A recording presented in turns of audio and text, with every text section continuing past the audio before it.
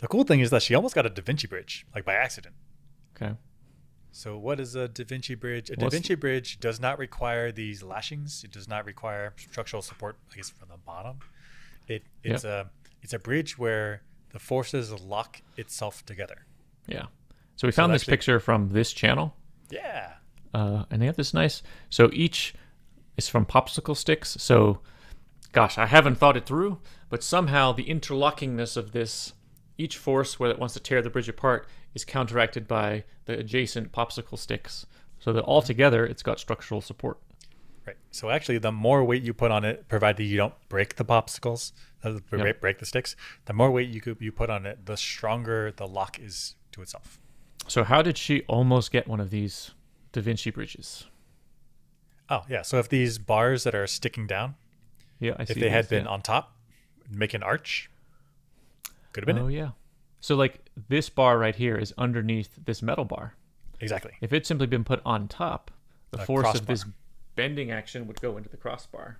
Exactly. Which Which would is a lot actually stronger. lock it in. So actually, and then you run into maybe slipping problems Yep. because it's a smooth cylindrical pipe.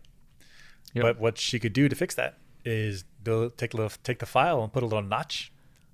There you go. That would have worked. Yeah. Or even then the required force is the lashings feel is just to keep it from sliding. Yep. And it's not hitting the full weight. So it's just to keep it from sliding. So you don't need such structurally strong The structural lashings. force comes from the notch in the pipe. Yeah. She almost got it. She almost got it. So just a reconfiguration Yep. That's would all it would take. increase it. Also I here. don't know about building a Da Vinci bridge from one side, but oh, she almost got it. I don't think you can build it from one side, can you? I mean, she could build it on the upper platform and then lower it down. It's too much. Okay, but Da Vinci bridges are very good at holding downward force. Yep. I think if you push any upward force, which is what she would have to do if she was supporting it I from see. above, it falls apart. Can we look at the popsicle? Yep. Yeah, so that middle popsicle, I guess any Yeah. of them, if you lift them up, it breaks. Yeah, it apart. falls apart. So you need like to put, yeah, so you couldn't lower it unless you were really clever. This is getting too much. You'd But have to the hold principle- the four corner. Yeah. Yeah, but the principle of the downward force on this popsicle is counteracted by this structural popsicle. Or it enhances. Like, It enhances it. Could have been used by Juliet here, so close. but instead she gets this like pivot action. And then going to fall away. Gonna fall away.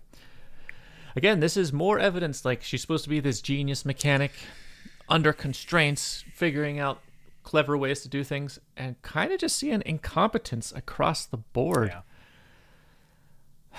Maybe she doesn't know what she's doing.